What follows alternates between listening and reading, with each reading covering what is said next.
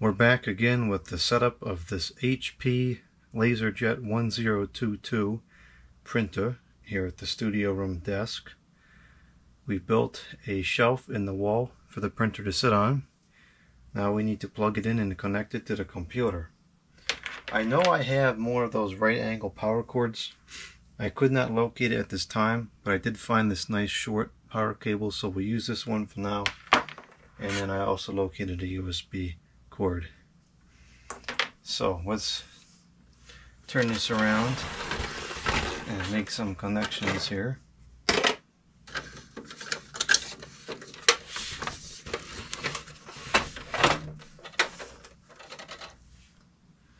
The USB is right here.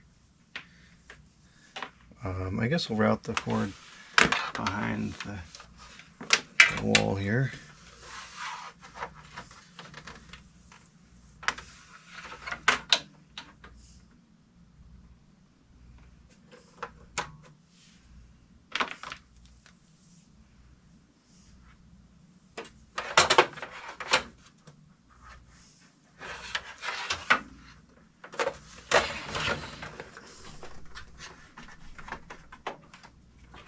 So the printer is going to have to stick out about probably 2 inches to give this power cable good clearance, which I'm not going to like the way that looks. So I'll find those other cords eventually and I'll switch it out. But at least now we'll get this operational.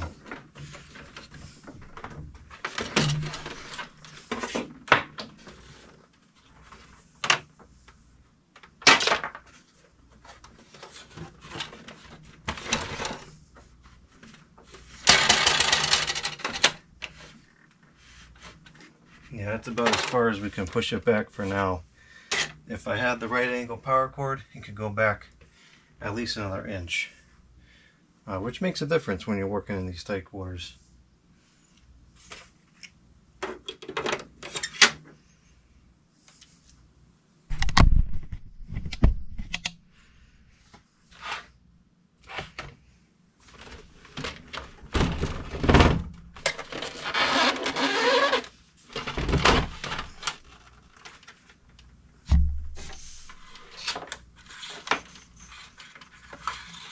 Geez, even this short cord is a bit too long.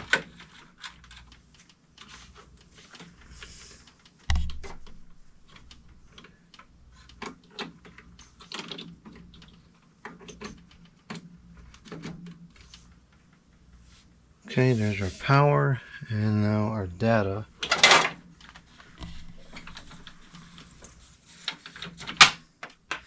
This cord must have been coiled up for a long time. It's got a lot of memory to it.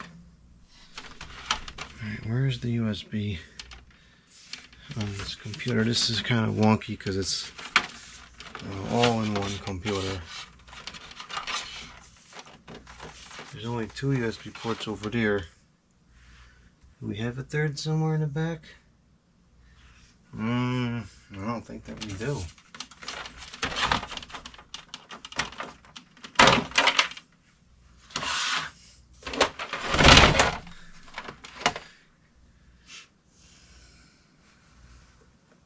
We've only got the 2 in the back. Well, that kind of stinks. Yep, that's all I see is just the 2 in the back. I've got 2 on the side here we can use, but it's not going to look as clean as if the ports are in the back. But at least it'll work.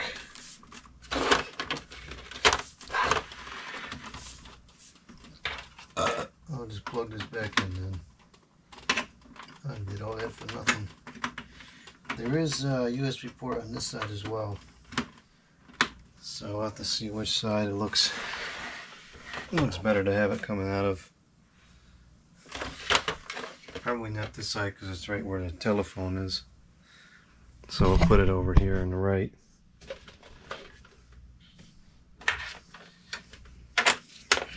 Sawdust everywhere. This was such a messy project. I wonder if I can get a right angle USB cord. I need to look into that.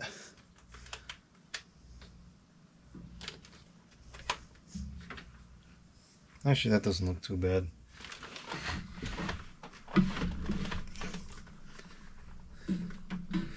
Yeah, I think I can live with that. I'll just put that cordless phone in front of it. Alright. Now, admittedly, I've never used this printer, so I don't even know if it works. But if it doesn't work, I'm not too concerned about it because I know that I have other ones of the same model, or at least of the same size. So if it ends up not working, I'll just swap it for a different one. I gotta go upstairs to grab some paper, and then we'll be back. It just occurred to me that it kind of works out better to, oh man, it kind of works out better to have it with the USB connection accessible anyways, because then if I was working on a laptop and I want to print something from a laptop, then I can just plug it into the laptop, because this printer doesn't have, it does not have network capabilities to it. I could, in theory, put it on with a little USB print server, but I don't think that's necessary. Okay, I am not going to accept this because I don't agree with it. So we're going to go here and we're going to cut that off. I don't think that this cord's going to work, so we'll ignore that. Alright, so let's put the paper into this printer and we'll see if we can just use oh, you know what, the time is all messed up on this.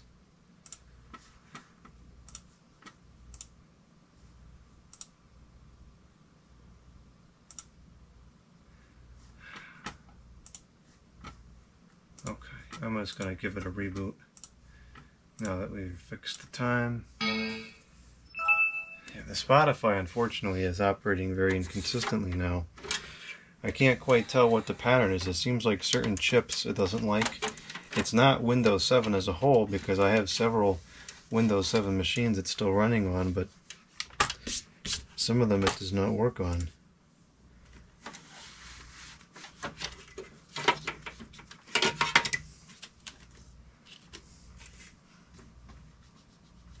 This is kind of stupid.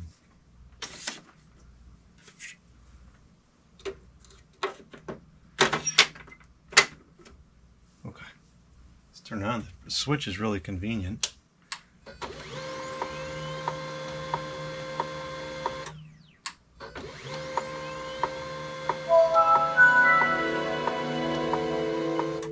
don't like that knocking sound on there, but I've heard printers that work make much worse sounds than that.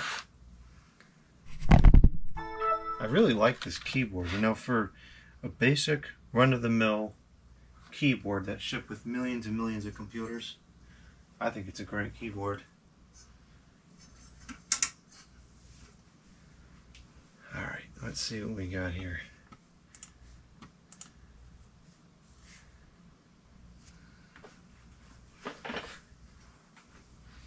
What's this doing?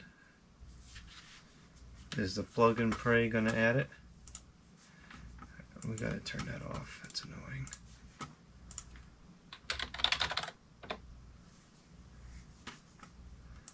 We're gonna take Spotify out. We're gonna take that out. We'll take Discord out. Take AOL out. We don't need any of that stuff coming up with the computer. Okay. Software is installing for this device. Searching Windows Update.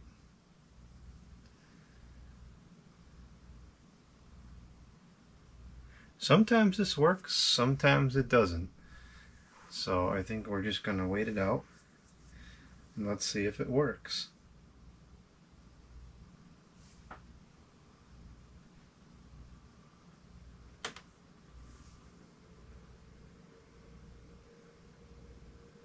If this window doesn't get it, if I run Windows updates, it might come in through. Oh, it got it. Cool. Nice. That was easy.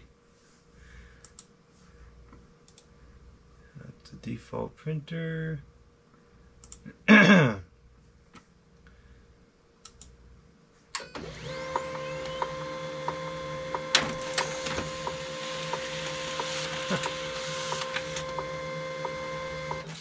Well, that was super easy. Looks like it's printing really nicely too. Oh, I gotta rename this. It still says kitchen computer. Wonder if we can get any information about like the number of pages and stuff. Sometimes if you hold one of these buttons, it'll print out like a configuration page.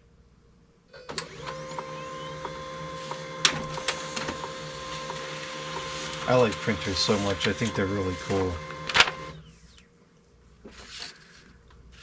Alright, total pages printed 31,319. It doesn't say what the toner cartridge life is. Something like this is so old, it probably won't care. It'll just keep printing until it's flat empty. Well, I'm quite happy with that. Excellent. Easy install. Good, now I can go to sleep, and this is working properly.